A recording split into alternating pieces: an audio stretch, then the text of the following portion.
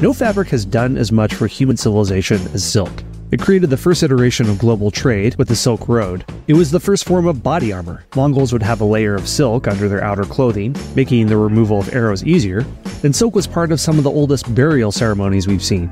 But silk doesn't just come from the Chinese silkworm. It can be harvested from the sea, from mollusks, it can be harvested from moths. And today, scientists are trying to harvest silk from spiders using material that's highly flexible but stronger than steel, basically making the fiction of Spider-Man come true.